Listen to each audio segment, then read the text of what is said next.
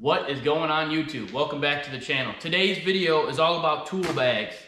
I get a few people who have asked me, what do you carry in your tool bags? What do you not carry? I guess for me, the answer is a little harder because I'm doing a lot of different things.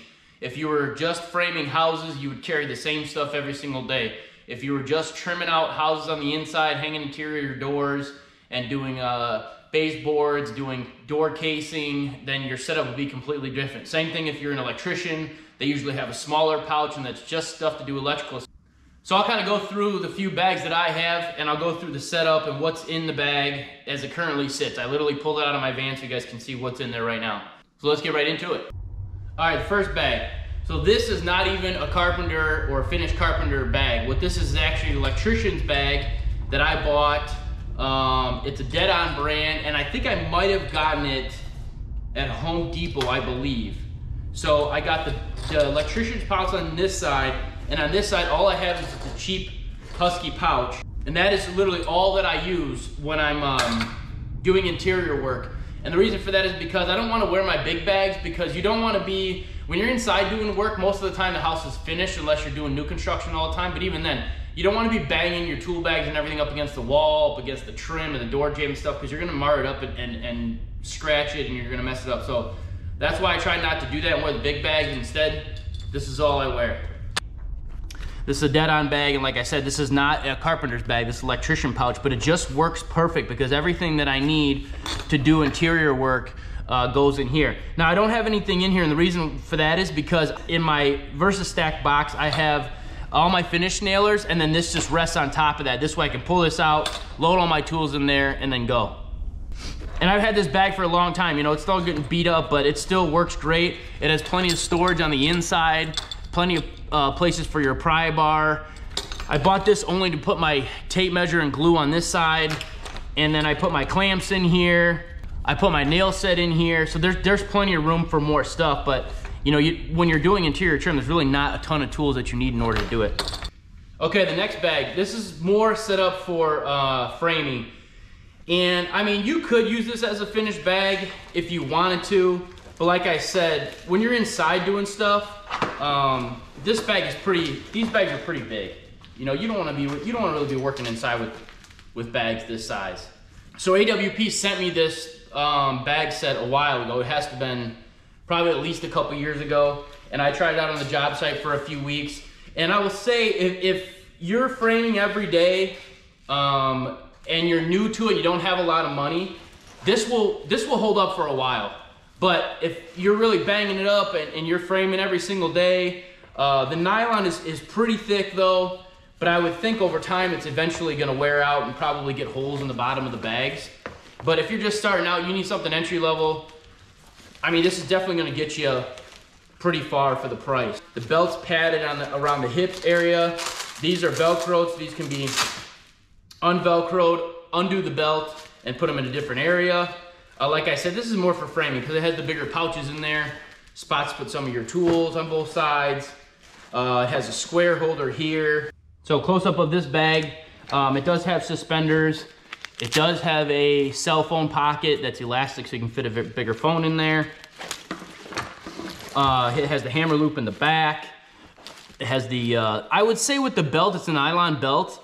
I didn't wear long enough to really break it in. I don't know if they would get a little bit more flexible, after using it for a while and working a sweat up in there. I would imagine it would. The only problem with framing bags is a lot of times they're set up for right-handed people. It seems that way, and I'm left-handed, so I got to do everything the opposite. But this is the left side, so you got a big framing pouch in there, plenty of spots to put a pry bar, cat's paw, pencils and things like that. You got another pouch here, and then you can put all your nails and screws in here. This side, same thing, another big pouch, and then this actually has an area where you can put your square, but it's kind of tight, so I would think after a while, I would hope that would get broken in, so it'd be a little easier to get in and out of there. But anyways, entry level for sure. If you're just starting out framing, you don't have a lot of cash, you need something to just hold your tools until you can afford something nicer, this will definitely get you by at least for a while. I'm not sure how long these would hold up. After a while though, I think that banging around, getting wet and stuff all the time, and scratched up. I'm assuming the nylon's pretty thick, but I think over time these might wear out. If you're setting them on the ground a lot, this bottom might wear out. It does have 2 handles also here, so when you're done at the end of the day, you can carry it like this. Okay, last but not least, this bag. And as you can see, it's got all my stuff in there because I like this bag the best and I use it the most, so my stuff always stays in this bag. Okay, first, these bags are not cheap. They are expensive. And I'll show you on my phone how much they are. But I will say, this is probably gonna be the last set of tool bags I ever have to buy.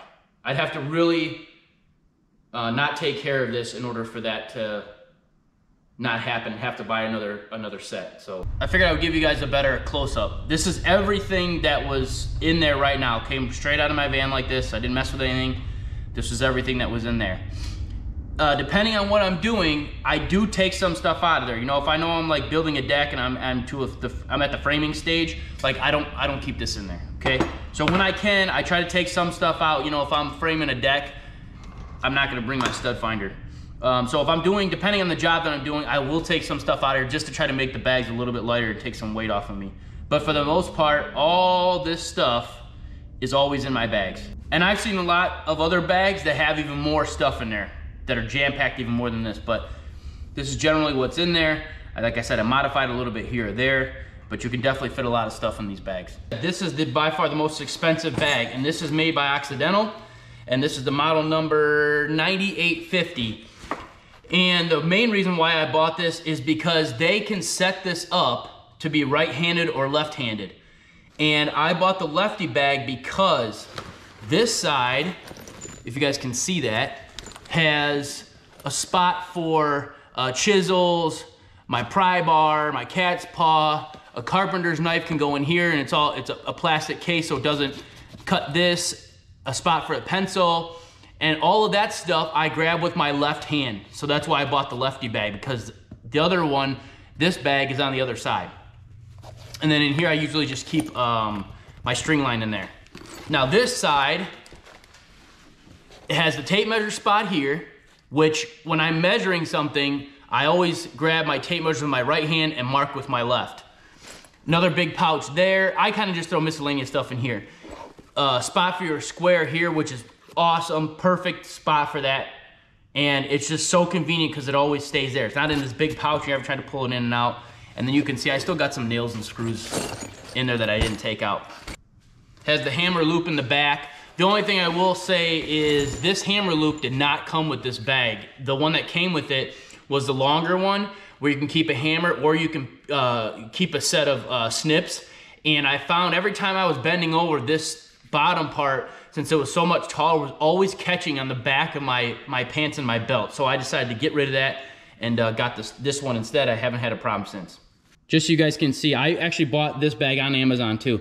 It's the 9850 and it's called the Adjust-A-Fit because the belt here, you can adjust it to make it a little bit bigger or smaller outside of just using the holes that are already come in the belt. But I have the lefty version, and just so you guys can see, focusing on the camera, that's how much it costs, okay? So this is not a cheap bag. Compared to that AWP one, which is a little bit less than $100. This is definitely a lot more expensive bag. And even though it's more expensive though, these are gonna hold up better. I decided to go with the nylon / leather just because, I don't know, I'm just not an all leather guy, and I thought the nylon might be a little bit lighter. But I mean, this stuff is so thick, and one of the good things about these bags is, see, they took the bottoms and have the leather on the bottom so the nylon won't wear out. These bags have held up super well. I love them. They're comfortable. The belt is comfortable. I only have 2 complaints about this bag, and one of the complaints is not even about the bag. The only really complaint I have about this rig system is that no matter what I do, if I have it up like this and I'm done for the day, these don't want to stay, for whatever reason, just the way it's designed, these don't want to stay up. See, they want to just naturally fall down.